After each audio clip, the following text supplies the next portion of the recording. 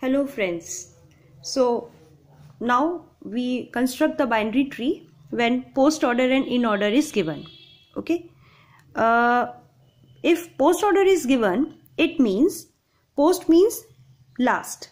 Node comes in last. We traverse left, right and node in this order.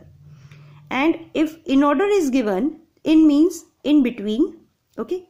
So left, node and right. Okay. Now we construct the binary tree with the help of these two strategy or with the help of this concept.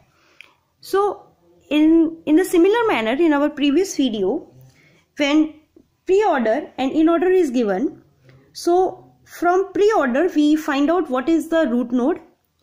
When because in pre-order the node comes first, so for given sequence the node with the letter which comes first, it becomes a root node. In the similar manner, in the post order, node comes in the last.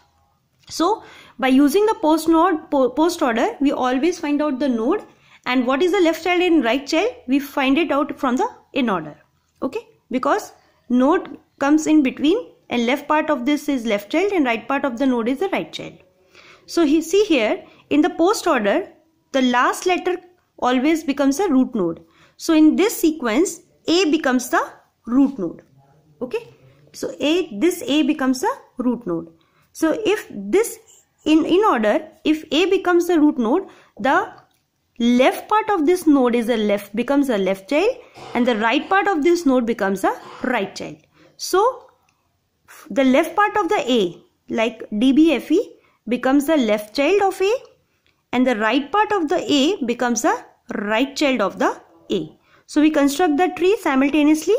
So A becomes a root node, the left part is D, B, F, E, and the right child is G, C, L, J, H and K. Okay. Now for DBFE sequence, in post order we find which symbol comes in the last. So DBFE means in this whole sequence, B comes in the last, so B becomes a node. And if B becomes the node, we can say that by circling that, we denote that is the root node. So if B becomes a root node or a node, the left part of the becomes a left child and the right part or whole right part becomes a right child. So for DBFE, if B is the node, then D becomes a left child and the right part, the right side of the B, that is FE, becomes a right child. Now for FE sequence, in the post order, for the FE sequence in the post order, E comes in the last. So E becomes a node. If E becomes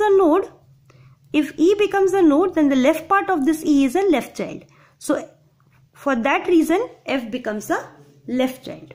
Okay. So this is the left subtree of the root node A. Now we construct the right side of this A.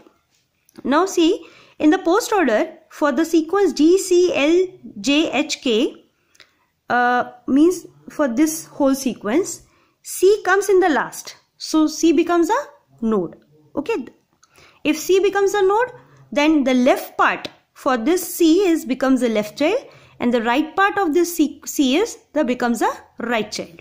So if C becomes a node, then G comes in the left part, and the remaining sequence that is L, J and H, K comes in the right part. Now see, for L, J, H, K, H come in the last, so it becomes a node. So if H becomes a node, then K becomes a right child of H and LJ comes in the left part of H. Now for LJ sequence, J comes in the last. So if J comes the last, then the left part of the J becomes the left child, like this.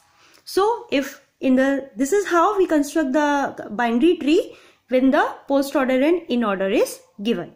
I hope you understand this topic with I discuss it in a very simple manner, but still you have any query, then you can ask anytime. Thanks for watching.